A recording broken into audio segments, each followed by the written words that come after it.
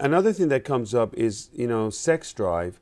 And as you know, as men get older, the level of testosterone continues to drift down. Right. So age is part of the reason why the libido can go down.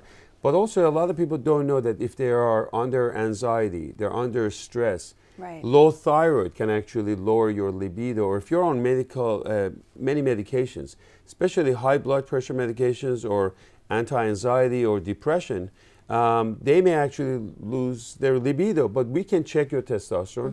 I always, Cynara, tell them to get your testosterone level before 9 o'clock because it can be lower at the end of the day.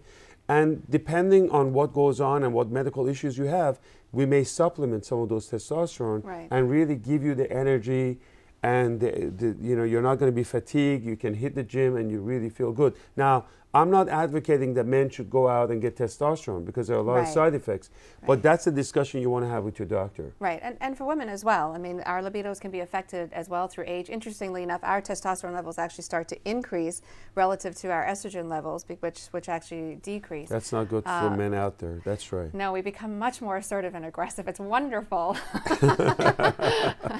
But you're funny. But certainly but women's libidos certainly can be affected as well, and there are medical treatments to help improve that if it's a medical issue. And that's always a difficult discussion to have with your physician, especially your primary care physician. You may not feel as comfortable, but you should. They're open to that discussion.